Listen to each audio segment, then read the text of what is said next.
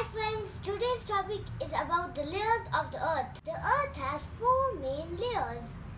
The outer crust that we live on, the plastic-like mantle, liquid outer core and the solid inner core. The outer crust is the layer that we live on and is the thinnest layer of the earth. The thickness varies from 5 to 45 kilometers. The temperature in the outer crust varies from 800 to 900 degrees Celsius.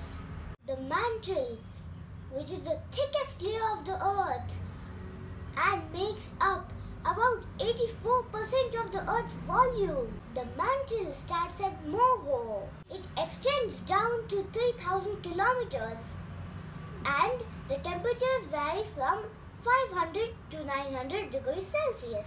The outer core is liquid. It is made up of mostly iron. It is below the mantle and is 2300 kilometers thick. When the earth was beginning to cool down billions of years ago, heavier metals sunk down and lighter metals came up. That's why the layer is so rich in these metals. The inner core is the innermost layer of the earth and is just like the outer core, but is solid. The inner core is about 1200 kilometers thick.